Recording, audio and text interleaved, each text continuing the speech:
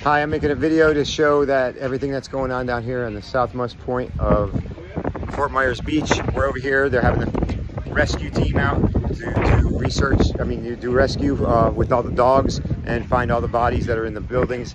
I just wanted to let everybody know that we're down here and they're not letting any of the resources in. They're not letting gas in. They're not letting water. They're not letting ice. They're not letting anything because they want all the residents to leave. They're basically making it hard for these guys to stay. They're not, once you leave the island, you're not able to get back on the island.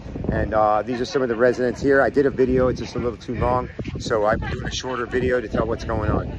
Basically, they're not letting anybody come back on the island, and they're making everyone leave by not giving them resources. And we asked for a porta potty. They wouldn't even give us a porta potty. They supplied the porta potty to the first responders and to the medical crew, and they wouldn't even put a porta potty for the people on the south end here. If it wasn't for me coming here 3 days ago, these guys wouldn't have food.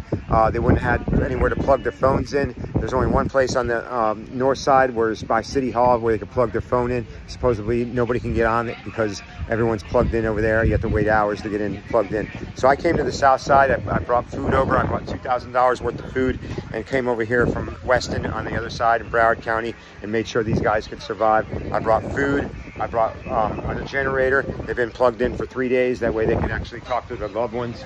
I brought the 3 Ps, pancakes, pasta, and PB&J, peanut butter and jelly. So that way at least they can hold things down for a little bit.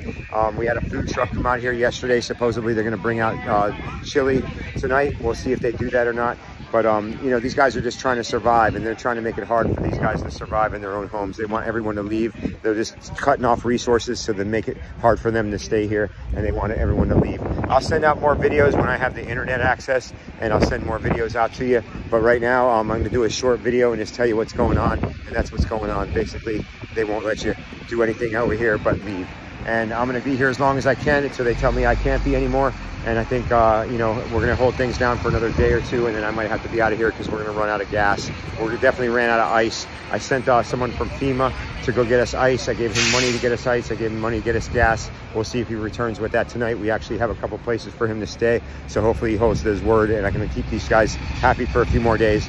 I made some familiarity with these guys just to be able to have normalcy in their life, to where they could sit around. I pulled all the stools out of the places here and made it to where they can all congregate and actually talk about what happened and have some smiles on their faces and be together as one, and have the 3 things: some hot food, cold drinks, and communication with the outside world.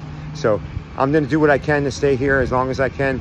I'm helping these guys as much as I can, but they're making it hard when it comes to helping these guys with the resources they have. I'll talk with you guys soon, and I'm sending this out to Rosie so she can put it out there really what's going on. There's hundreds and thousands of bodies out there that they're finding right now, and they're not talking about any of it. I'll talk with you real soon. Bye-bye.